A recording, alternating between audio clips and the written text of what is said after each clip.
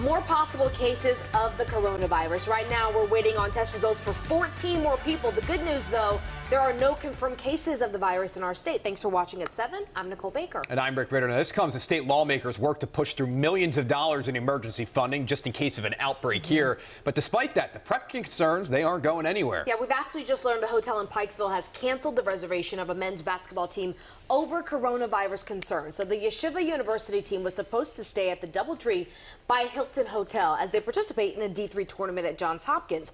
Well, a student at the university has tested positive for the virus. That's why the independently owned hotel canceled that team's reservation. The team has now been forced to find some new accommodation.